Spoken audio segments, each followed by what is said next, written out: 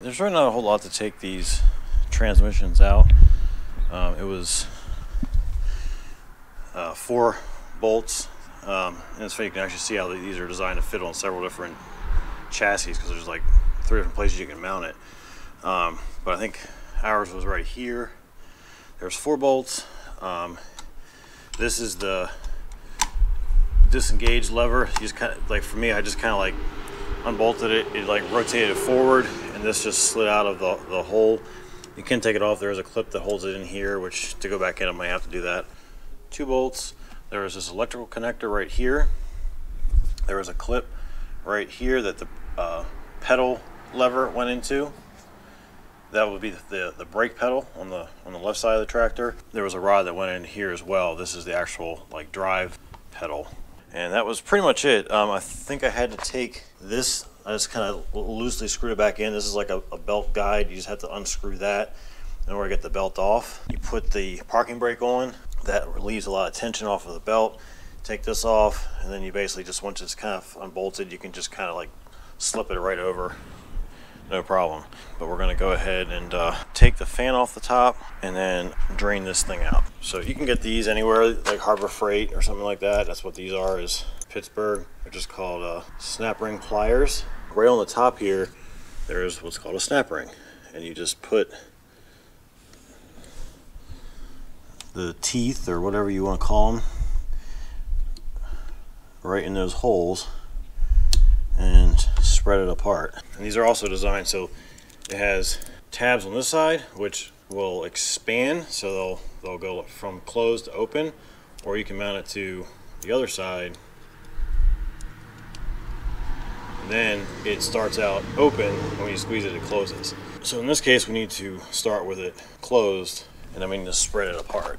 And something like this, you want to make sure you put your hand over it, because it will tend to want to fly away. Have like a flat blade screwdriver handy that you can kind of wedge in there once it opens up a little bit. And if I can just get it in there and lift it up a little bit, which it doesn't seem like it wants to do. All right, so this lifts off, and there should be, yeah, so there's a springy thing that goes between the two that just keeps it, some upward pressure on it. So I'm just gonna sit that in there along with the clip, and I'll just set it over there so that I can then kick it and knock the 2 clips out.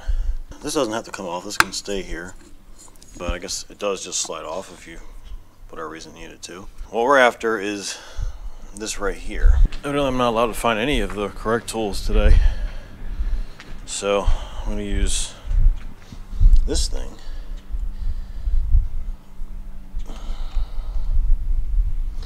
And I do believe that they said this would fight you, so I should expect no different. Okay, so we've got, I did find a screwdriver. We'll try that first.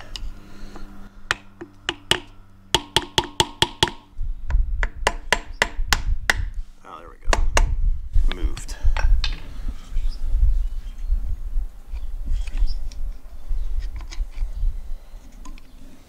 Okay, so we've got a very dirty magnet. At least on a, you know, I'm used to cars, so an automatic transmission magnet that looks like that, I wouldn't be too worried about it. What you really don't want to see is like chunks of metal. Like, this is just fine particles. So we can clean this up really good. The fluid level, it actually looks like it's high. If you can see in there,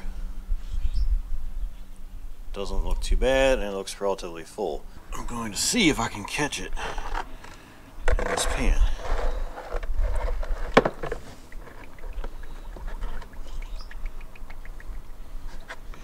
Catch most of it at least.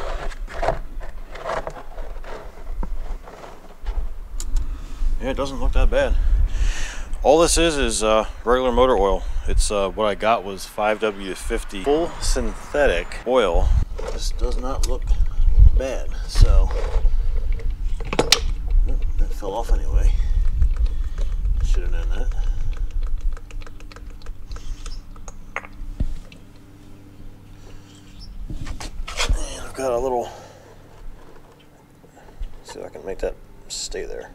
let that drain, put new fluid in it. I'll clean the magnet off. It's kind of good to slosh them around a little bit, I think. Just try to get as much out of it as you can. We're getting a little more at that angle. So this is what I got to replace it. 2 quarts of Castrol Edge 5W50. Evidently it takes just a hair over 2 quarts, so if anything else I need, I'll probably just throw some 5W30 in it. Shouldn't be fine. Some people are using 5W30 in these things, so it shouldn't be a problem. Just use some carb clean on the, I don't have any brake clean left, so I'll just use carb clean to clean this magnet off. Could actually come apart. Not even, I guess it just sits in that little groove. So you can clean it a little bit better that way.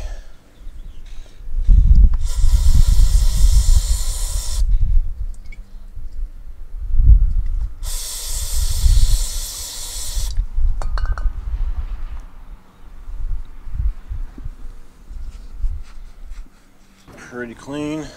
And I mean, it is good to see that this thing wasn't caked in oil around the outside. It means it's not leaking from anywhere. Those are cleaned up. I think we got a good bit of fluid out of it now. We'll make sure we clean this pulley up. We don't need to have oil on the belt. That certainly will not help the situation any.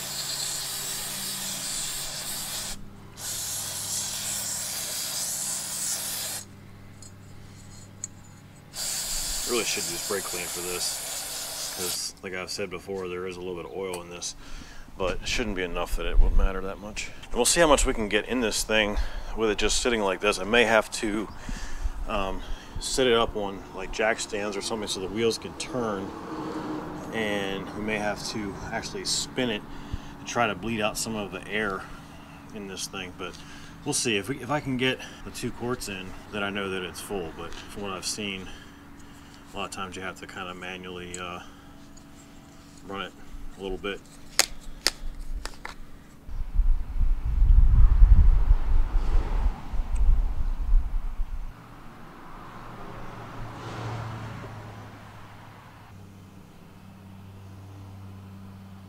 Normally at first, for these things to not work properly when you first do this service, because again, it might have some air in it, but the more you run it back and forth, the better it gets. So you're getting most all of it in here.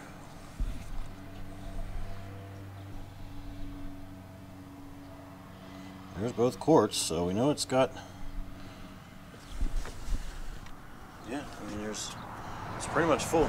Alright, so this is just regular 5W30. Alright, I got the dirtiest funnel I could find. I blew it out though. Kind of just wedge it over on that side, because that seems to be where the space is. And also so I can try to see it.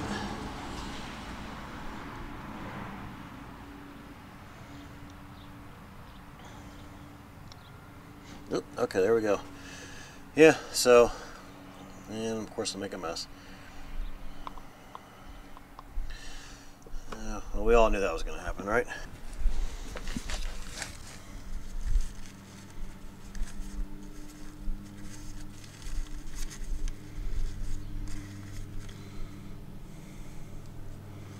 This is doing nothing besides making more of a mess.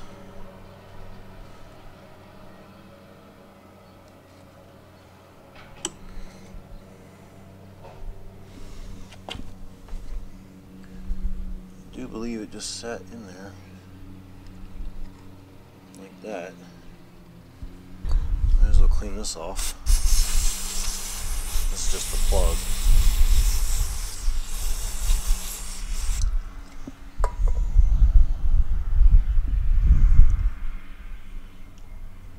Yeah, this goes right back on. So let me try to get as much of this oil off here, because like I've said before, you know, you have oil all over something, it attracts dirt right to it. So we want to get as much of that off as possible. Alright, watch your eyes.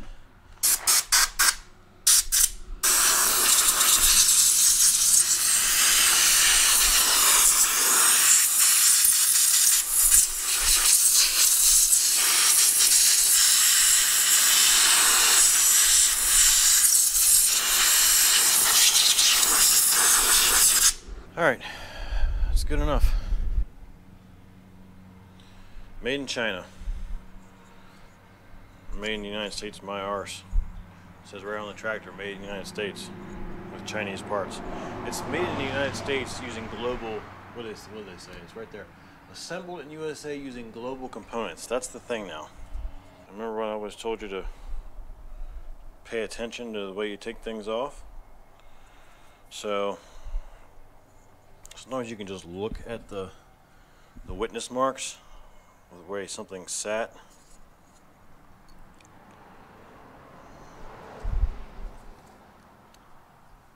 So this has 3 little grooves, which would kind of line up with that. So that goes that way. That means that this goes on this way. Then the fan goes on. And I'm pretty sure it goes like that.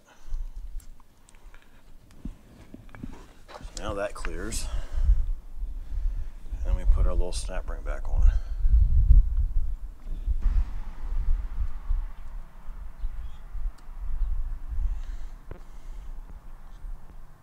Sometimes, yeah. Sometimes when you put it back on, you can just get it and just kind of do that. All right, so that's back on. So we've done the change.